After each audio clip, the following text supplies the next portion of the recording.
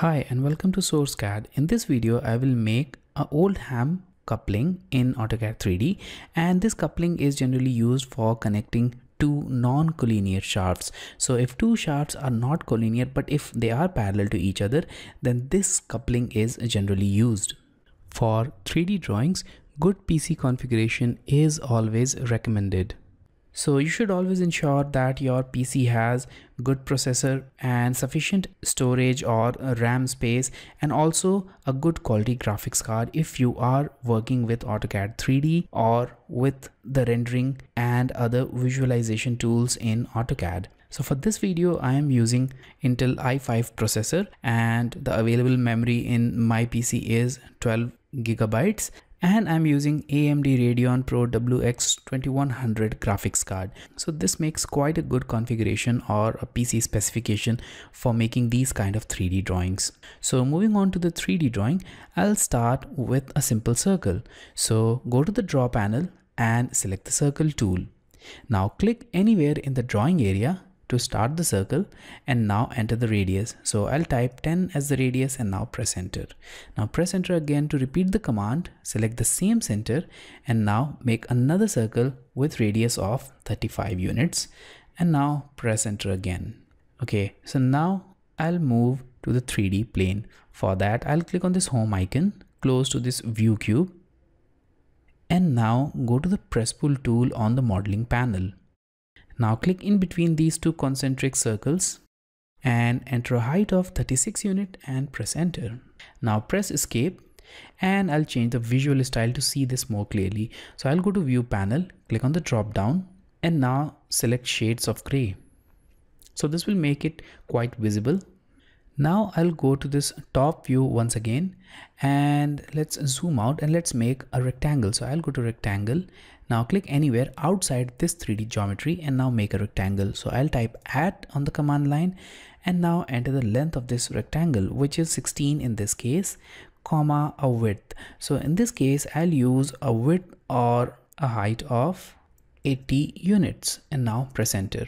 So here we have it. Now I'll click on this and I'll move it exactly on this 3D geometry. For that, I'll select the move tool and now click on the geometric center. So I'll track this point, then I'll track this midpoint, and I'll click at this point now, and I'll move it on the center of this geometry here. Now let's orbit this drawing a little bit to see it clearly. Okay, so we have it here on the lower side. So I'll click on it and I'll move it upwards. So select the move tool, click on a point and move it upwards. So make sure this green tracking vector is visible, and when the green tracking vector is visible, enter a height of 36 units and press enter. Now once again go to the press pull tool and select this area which is within this rectangle and the rest of the geometry. Now once again enter a height of 10 unit and press enter. Now repeat the process for this second part as well, and once again enter 10 and press enter. Now press enter to exit the press pull tool. Now I'll select the circle tool and now click on this topmost center of the circle. Now make another circle with radius of 20 unit and press enter. Now go to the extrude tool, select the circle which you have made and press enter. Now in this case, the circle will be made in the upward direction, but we want it in the downward direction. So type -10 and press enter. So here we have it. Now we'll subtract this circle from rest of the geometry, and for that I'll go to this subtract tool. Now select this main geometry and press enter. Now select this part and press enter again, and here we have it, the subtracted geometry as per our requirement. Now we'll make another rectangle. So for that, I'll go to the rectangle tool, click anywhere in the drawing area, and now type add on the command line. Now make it with a length of 70 units and a height of 80 unit and press enter. So here we have it. Now click on this home icon and select the extrude tool. Now select this rectangle, press enter and enter a height of 1.6 unit and press enter. Now we have this drawing in perspective view, which we don't want, so I'll change it to parallel by right clicking on the view cube, and now we'll move it upwards. So I'll click on this front view, and you'll see that this is currently on the bottom side of this, but we want it on the upward side, so we'll move it a little bit upward. For that, I'll select the move tool and select this rectangle, press enter, click on any point, and now I'll move it upwards, but we are not able to do that in this view. So I'll change the view by clicking on this home icon once again. And now when the green tracking vector for z-axis appears, enter the length, which is 26, and press enter. Now once again click on this front view, and you can see that it has now moved upwards. So I'll right click on the view cube, change it to parallel to see it more clearly.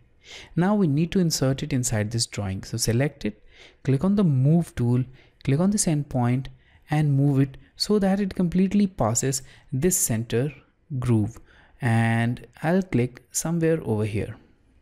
Okay, now orbit the geometry, and we need to move this one a little bit towards downward side. So I'll select it, and using this gizmo, I'll click on the green axis and I'll move it a little bit downward. Now it is completely passing this cylinder. Now we can subtract the geometry. So I'll select the subtract tool, select the main cylinder, press enter, select the rectangular shape and press enter again. And here we have it. Okay, so one of the part is now complete. Now let's move to the other side of this shape. So here we will add another groove. So I'll click on the bottom view like this, and now I'll make another rectangle. For that, I'll select the rectangle tool, click somewhere over here, and now let's type add on the command line and then enter a length of 70 unit and a width of 1.6 units and press enter. Now I'll select this completely, I'll select the move tool and I'll move it on the center. So I'll click on this midpoint and I'll move it to this center point. Now this is on the top of this geometry, as you can see quite clearly over here. Now select the press pull tool and click inside this groove. And now move it in this downward direction and click on any point which is somewhere over here. So you can click on this midpoint also, so that a groove is formed, and here we have it. The groove has been formed here. Now you can remove this rectangle, it's no longer required. So we have our groove here as per our requirement. Now we need to add here the groove for our bolt. So I'll click on this back view, and here we need the bolt groove. So I'll click on this circle tool, but before that we need to change the UCS. As you can see that we are in XZ plane on which we cannot make the drawing. So I'll click on this coordinates panel and I'll click on this fly out, select the view, and you'll see that the coordinate will change to XY. Now click on circle, click somewhere over here, and let's make a circle with radius of 4 unit and press enter. So now a circle is not visible because it's made on another plane which is parallel to this one. So I'll orbit this drawing, and here we have it. So we need to move it. So just orbit the drawing a little bit. Now select the circle and using this green grip, move it close to this geometry. Okay. Now we will go to this extrude tool, select the circle, press enter, and now make a cylinder that completely passes this geometry. Now once again select the subtract tool, select the main geometry, press enter, select the cylinder, press enter again, and we have the required groove here. So now we need to make another pair of this unit, but before that we'll add final details to this. So the first detail that we need to add is chamfer on this side. So for that I'll just remove this circle. This is no longer required. Now go to the solid, and from here solid editing panel, select the chamfer tool. Now click on distance and enter a distance of 2 unit. Press enter and enter 2 unit and press enter again. Now click on this corner and press enter.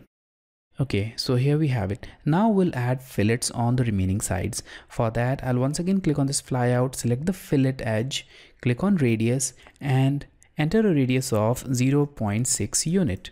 Now click on this edge, and similarly keep on clicking on the remaining edges of this 3D geometry.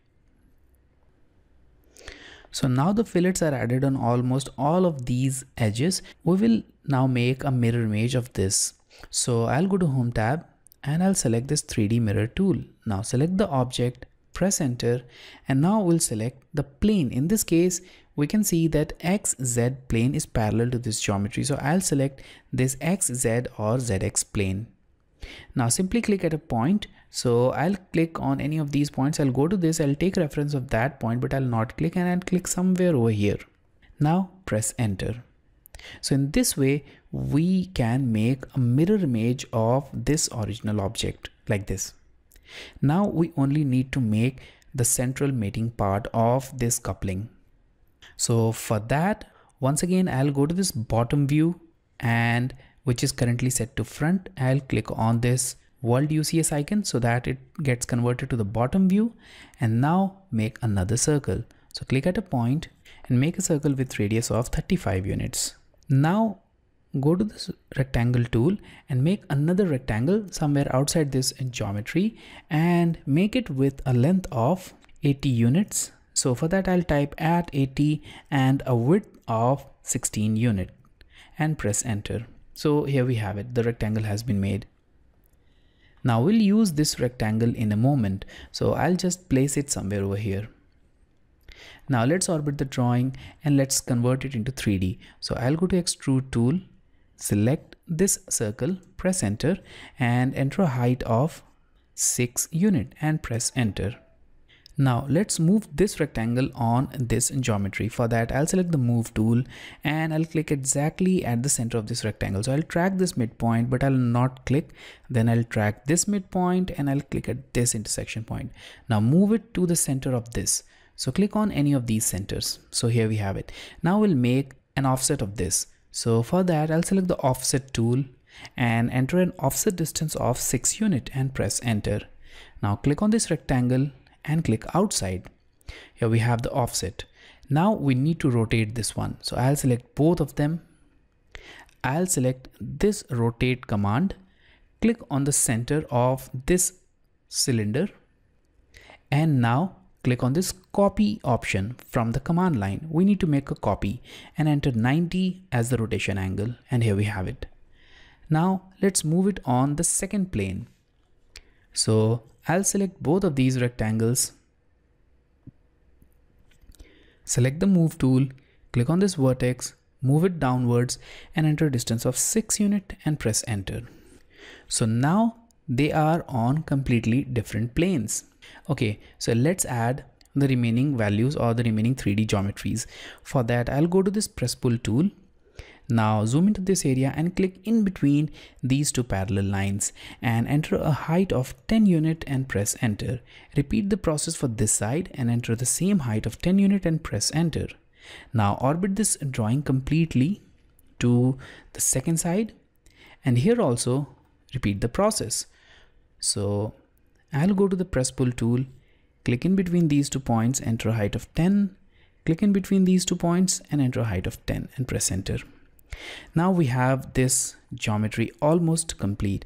We only need to remove some of these 2D objects which are not required. So I'll select both of them and I'll simply right click. I'll select this select similar option that will select all of these polylines and also some polylines which are present here, and now select erase. Okay, we also need to rotate this one. So I'll select this object and I'll rotate it to 90 degrees. So select it and click on this rotate gizmo.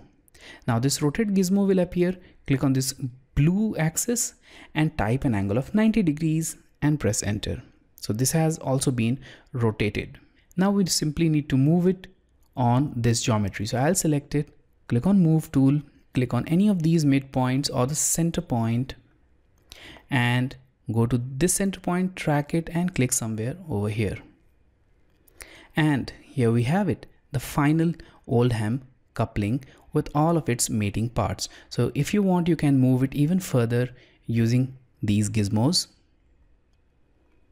just like this. And here it is. So we have the Oldham coupling, and also they are now mating perfectly. So this part will mate with this and this part will mate here.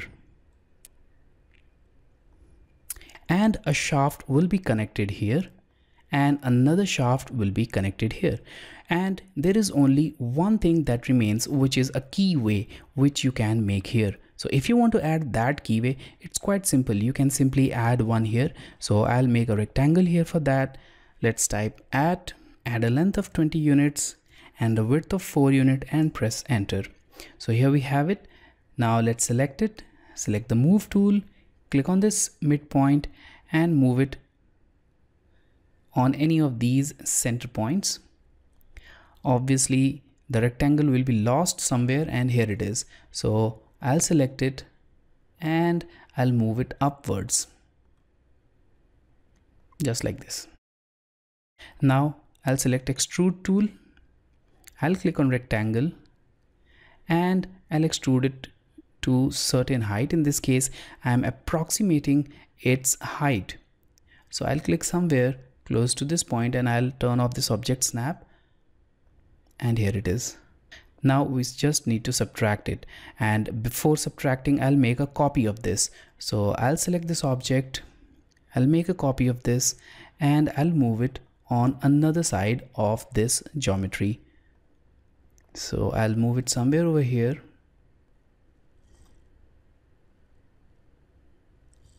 Just like this. Okay, and here we have it. So it has been added here also. So now I'll select the subtract tool, I'll select this geometry, press enter, select the second part, which is this 3D solid, and press enter again, and it has been subtracted here just like this. Similarly we can do it for this side as well. So here also select the subtract tool, select the main geometry, press enter, select the second part, press enter again. So now we have this final Oldham coupling here in AutoCAD 3D. So I hope you liked this video, and if you have any questions related to this video, let me know in the comment box, and don't forget to subscribe if you have not yet subscribed, and thanks again for watching.